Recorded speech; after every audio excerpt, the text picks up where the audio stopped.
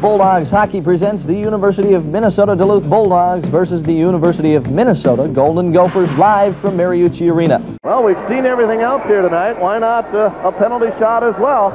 There you see the puck put on the dot as you take a look at the infraction, and no doubt about it, he took him down, and Jago was ahead of the closest defender. He was in all alone, and there you see the puck on the dot.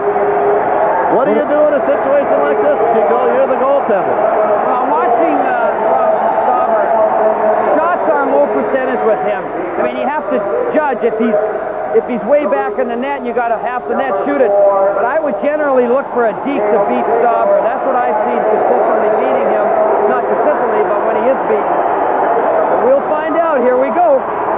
Jago going right in. He shoots and scores!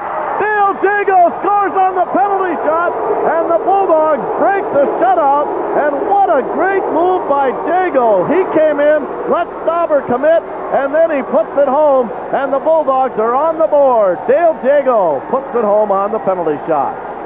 Here we see it again. Stauber was beaten last night on this same move. So that's a defenseman, folks. So Jago, as you took a look at it from what he saw Stauber go down, and then... Ladies and gentlemen, it is my honor to present to you the 2004 Hobey Baker Memorial Award winner, Junior Lessard, University of Minnesota Duluth.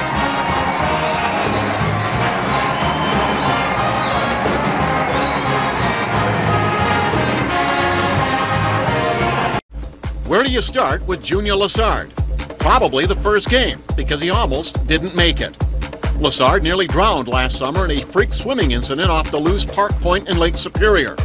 A rare riptide current pulled he and some friends away from shore before rescuers helped them reach land and a ride to the hospital. Lessard rebounded with a new lease on life. Entering this weekend's national championship tournament, Junior was the nation's leader in total points and goal scoring. The senior forward from St. Joseph de Beauce, Quebec, is the 7th Minnesota Duluth Bulldog to be named a Hobey finalist.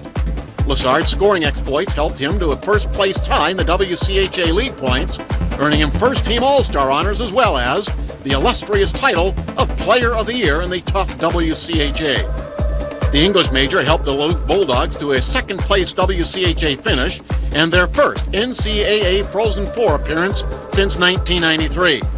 Following an injury in the WCHA third-place game, Lessard bounced back, making the NCAA Midwest Regional All-Tournament team.